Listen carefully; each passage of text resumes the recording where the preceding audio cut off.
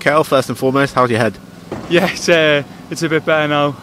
Got big blow to it from a corner, but I knew he was going over my head, and he's a big lad, so I just tried to back in and put him off as much as I could. So I mean, I'd rather him do that again than put him in the back of the net.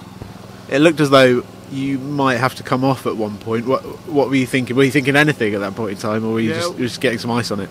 Yeah, well, I mean, Dave came over, and you've got to be careful when it's your head. I took it was a big blow, but I knew I felt a bit groggy for the first bit, but I knew I had no pain in my neck or anything, which was a good sign.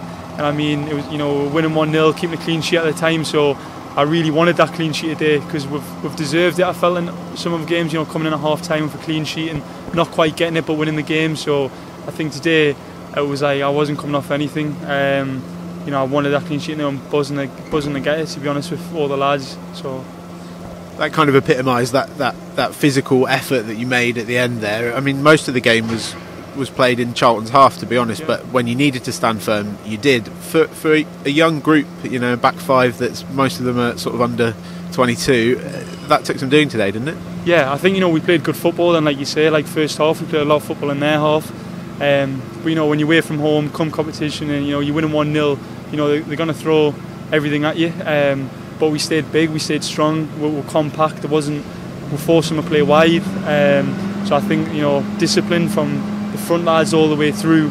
Like on my side, especially like Danny Mayer's like tracking runs down the line, and everyone's doing their bit, because it's 1-0, great win away to Charlton. So when they were throwing everything at the end, it was great that everyone stuck together, and you could see that resilience, and everyone was on the same page, and it was very disciplined.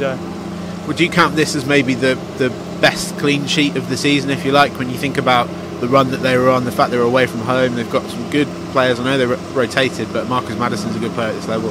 Chukwuemeka, and you shut them out. Yeah, that's what I mean. Like with these good teams, they can bring. We can only play what's in front of us, but they're still, playing players who are good players. That's the squad depth they've got. Likewise with us. But yeah, to keep them out and away from home, it was pleasing because of how we've played, and we've won games, but we felt like we could keep the back door shut more. So to come away from home and 1-0, a very professional, disciplined performance, especially towards the end. And that's obviously our first away win of the season. How big is that for the players to come to a place like Charlton and win and feel that you can do that now? Definitely. I mean, at Home Park, we've been brilliant this season, and we're going to keep that going right through. Like, I know the gaffer always bangs on about the only game they've lost is New Year's Day, and we want to keep going all the way and beyond that, make it a real fortress. But away from home, we've had a few draws and a few defeats where we felt like we could have got more from it, and so to come away, first away win of the season against a big team like Charlton, we're very happy, and the confidence is very high.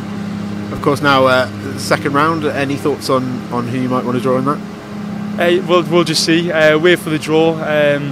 It'd be nice to get another big team, play away from home, and have a great day out, and play how we play. I mean, if we come up against anyone, our back, everyone on the pitch, all the bench, we've got senior players missing out of the squad. That's the squad depth we've got, and this, the way we play, I'll back myself back me and the team against anyone who plays, whoever's selected for that game. So yeah, we'll just have to wait and see.